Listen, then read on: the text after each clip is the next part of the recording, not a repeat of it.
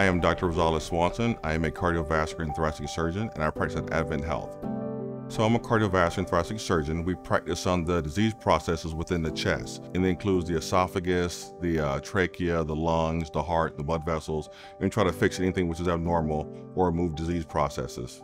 I really was inspired by just seeing my mother. She was a nurse. She worked double shifts, and so she made people feel better. So I wanted to be a heart surgeon so I can do the same.